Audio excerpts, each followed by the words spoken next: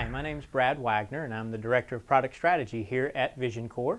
And in this role I get to speak with lots of customers about the different issues that they're having in their environments and what pains they have and what needs that they have based on their virtualization environment, and to look for ways that we can address those either with our current products that we have and make sure that they're aware of what those are, or to be able to build in new features and functionality into our products over time. And one that I wanted to share with you today is by far the most consistent feedback that I receive across the customer space when we talk to them, and that is that when they're planning how much their virtualization is going to cost them and planning their return on investment timeframes and things like that, they tell me that they're always surprised by how much their growth of storage is in their environment. And usually they'll give it to me and says it's 2x or 3x or more what they had anticipated needing for storage for a given number of virtual machines that they expected to have in their environment. And when I ask them why that is, they give me pretty consistent reasons, and I'd like to share those with you in the hopes that it might help you to be more aware of this as you're doing your planning moving forward.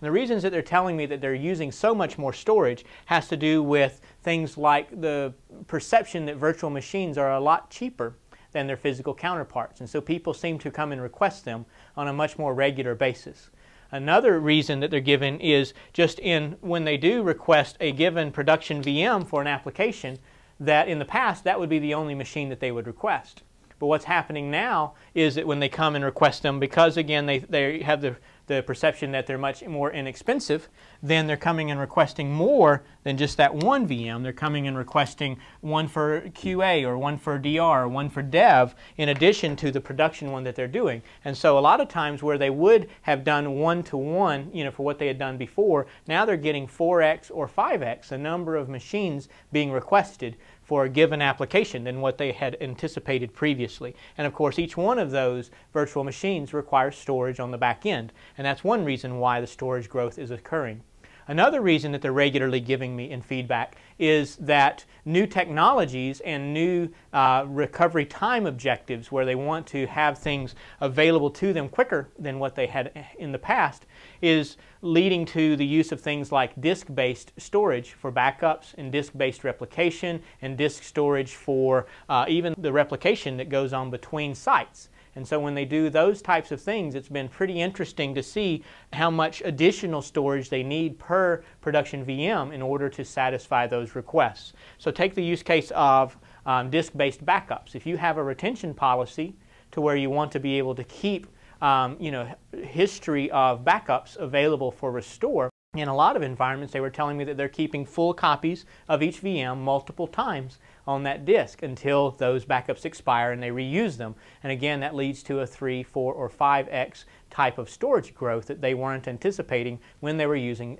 tape-based backups and things of that nature. And so all of those reasons tend to combine to be able to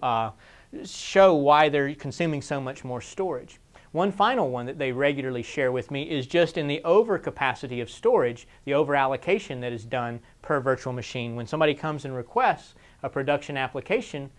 they will say, here's what the vendor tells me, or here's what we forecast to need for storage. I need 100 gigs for this application, or I need 80 gigs for this application. And when they do that,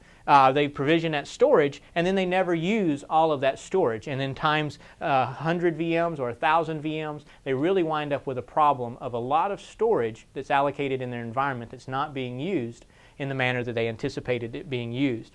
And so those are the frustrations that they bring and the pain points and the reasons that they give for why they wind up with so much more additional storage being requested in their environment than they were able to forecast. And so what we have done is put together quite a few products that address those types of needs that I want to be able to share with you.